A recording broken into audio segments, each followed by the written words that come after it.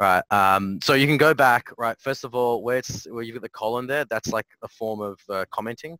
So you can see that, and then purpose of run scripts. So you can just comment things out if you need to like that, or just add lines in there, which I assume you guys are going to do just to make sure you understand what's happening later on. Yeah. So purpose ID, that's fine. Factor, leave that as 1. There's CAD name. So this is whatever your CAD name is. That's what it needs to be. Leave this as is. It'll pretty much just import. It'll start a script, right? And the syntax is generally, if this thing is used, it'll go file, start script, and this tilde-A will reference this file name, and the file name will be whatever's in quotations here. Mm-hmm. Okay. Do you understand a little bit of coding to come through this as well? Oh yeah, very basic. Basic, that's fine. That's all you need. It's just what happens is that because this is a string, this is a file name that references a string. If you don't do this specific format, it just won't input the correct name. Okay. Right? Yo, John. Yeah. Do you need Sure, the file extension on that? I didn't get you there, mate. Do you need the file extension on that? No, you don't, because later on you can see where I've just highlighted the text. I haven't highlighted the text. Highlighted the text right now. Yep. .sc doc. Yep.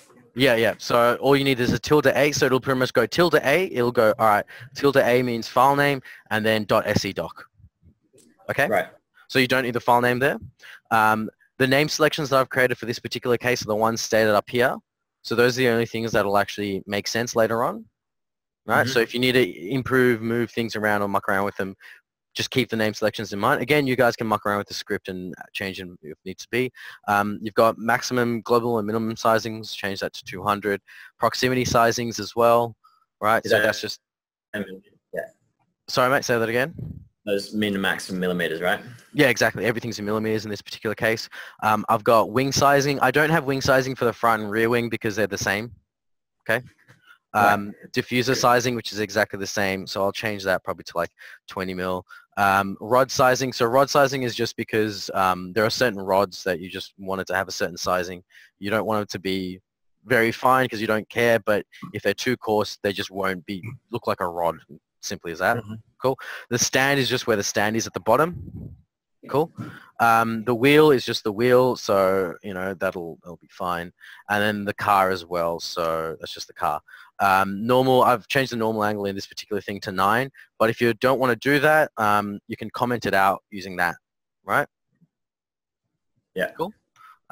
Let's add something at the top, just saying means. Cool. That means comment section. Mm-hmm. Right. I've got 3 bodies of influence. I've called them F, N, and W. So far, near, wake. Call them 1, 2, 3, whatever you want, just something that makes sense. Right. And it's 50 mil, 20, 10. Inflation is the same thing. And then there's lots of inflation. One on the car and then one on the ground. Right. So ideally, you'd pretty much want to say, if anything, you just change that number and it'll update itself. You don't do anything else. Cool. Mm-hmm. Right. Beta features is just used because you've got polyhex score, which is currently a beta in 19. Right.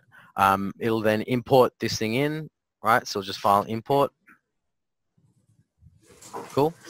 Yeah. Yep. That first line just saves a PNBD, which is just a quicker file format later on to import in.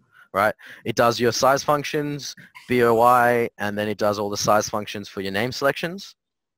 Right. Mm-hmm.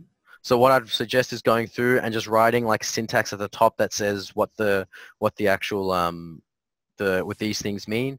So there, create, edge zone, face. So that's actually a name. Proximity is just whatever type of function it is. This is the type of zone, and then yes or no will reference something as well. Okay. I've been doing it for a while, so I kind of just get it. But for you guys that are starting off, that's something that'll be smart for you guys to do. Cool. Yeah. Yep. If I'm going too fast, by the way, let me know. I'll slow down. And then pretty much it'll then create the mesh. It'll compute it. It'll re-import it. I wouldn't worry about these functions too much. If they start to cause errors, give me a buzz. It does quality improvements, so it improves the mesh as much as it can. Generally, you want to make a surface mesh the possible best that you can, and it makes inflation and everything down the line just a lot easier. which is why there are just so many elements in here, so many kind of sections in here. But you can generally see, right, it's looking into diagnostics, finding quality. General improve is just a function to improve the general mesh. EN is just enclosure because the name selection for the enclosure is just called enclosure, right?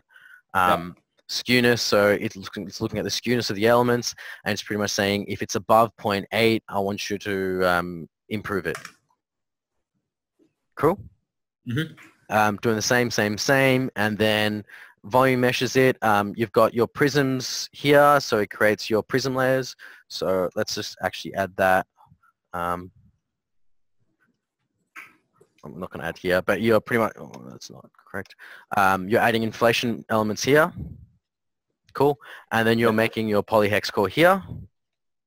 Right? And then you're improving the surface, the quality mesh. So if there are any really bad elements, it's just improving them. Okay. It's then scaling them down, preparing for solve. It's writing the mesh out for debugging. So if you're running multiple cases, you don't need to do this. This is just for debugging purposes. Okay. And then switching to solution.